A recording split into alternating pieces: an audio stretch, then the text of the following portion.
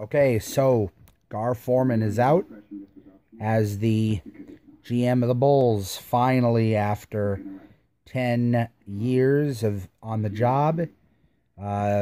He is out, and so the changes in the front office are happening. What is going to be the outcome of who replaces him? We don't know.